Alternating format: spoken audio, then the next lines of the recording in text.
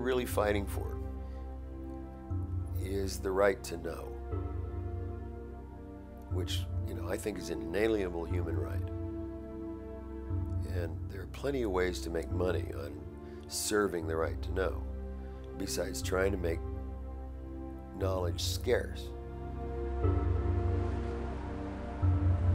He who controls the information is going to control the people. That's why our founding fathers put specific safeguards in, not the Second, not the Fifth, not the 10th Amendment, the First Amendment.